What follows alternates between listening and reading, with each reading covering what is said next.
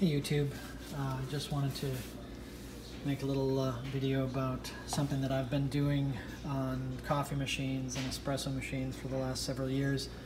Make it a little bit easier. Plumbing them sort of directly in.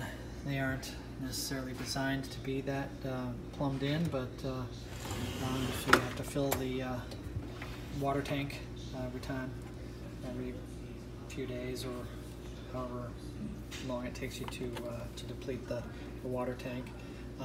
But a number of years ago I started putting these little float valves on the water tanks. Just find a small enough one to fit in the tank, and then it's plumbed in directly from like an ice maker line that comes off of the main water supply from your kitchen sink or wherever.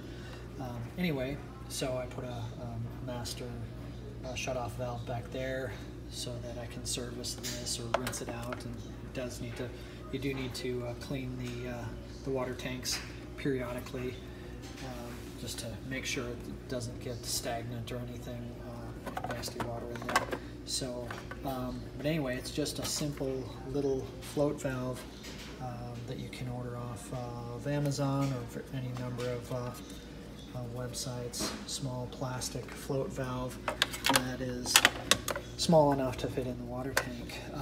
So I've done it on my wife's purple Keurig, and I did it on an espresso machine here, and just angle this so that it fits into the very small, very narrow tank, but it still works beautifully.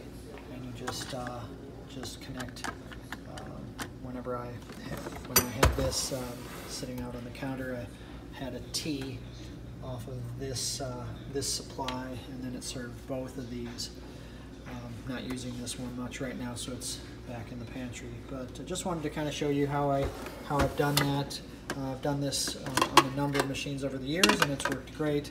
And just wanted to kind of share that. I haven't seen anything like that on YouTube, so kind of surprised. But anyway, I wanted to share that, and works out great. And you don't have to refill the machine, the tanks, except every every month to rinse the tank out. So anyway, hope that somebody gets some use out of that. Take care, everyone.